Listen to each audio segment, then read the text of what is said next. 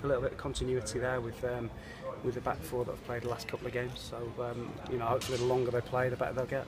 And midfield up front, is that similar? We're going to go with two holding midfield players of Drisser and Charlie Cooper, Liam Noble in front of them, with Tony Gomez, Will Randall and Christian Deutsch down the middle. So not as direct, hopefully play the football you like to play tonight.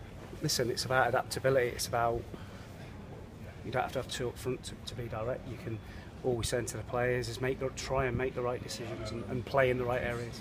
One of the biggest games so far in the league here, obviously local collection for the club, local derby, a team that you've managed before as well. So what's it like? How's it to manage expectations tonight in front of a big crowd? Yeah, we're looking forward to it. It's exciting, isn't it? This time last year, that's what we were striving for. We've managed to get there, and hopefully it's a good game, and fingers crossed we can come out on top.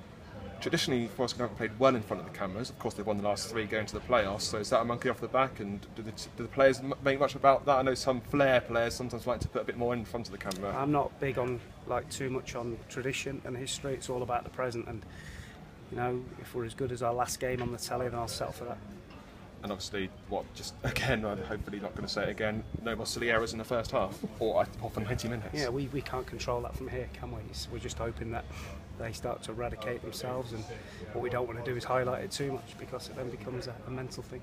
Well, thank you very much. Thank you. Mark, do you expect a real sort of high-octane game tonight? Do you really? I would have thought so, because of the atmosphere and the way Swindon play. So I would have thought it'll be fraught, tense, and hopefully it's a good game. And like I say, we can play how we do and keep it tight at one end and score at the other. Yeah, I know it's an old cliche, but that opening 20 minutes is always critical, isn't it? And I would imagine Swindon have got that style of play where they'll really try and come at you. Yeah, they'll be trying to put pressure on us to make those mistakes, and what we've got to do is, like I've said to the players, let's let it try and be us that scores the first goal tonight.